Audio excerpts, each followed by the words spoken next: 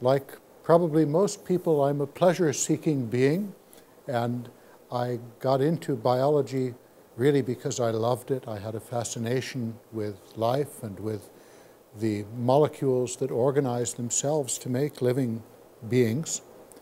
And I gravitated first through biochemistry, then sort of through immunology, where I still arguably could say I am, and then to genetics. And genetics made me enormously happy. The fact of discovering new phenotypes on a more or less daily basis, that's something that keeps me coming to the lab and keeps me happy all the time.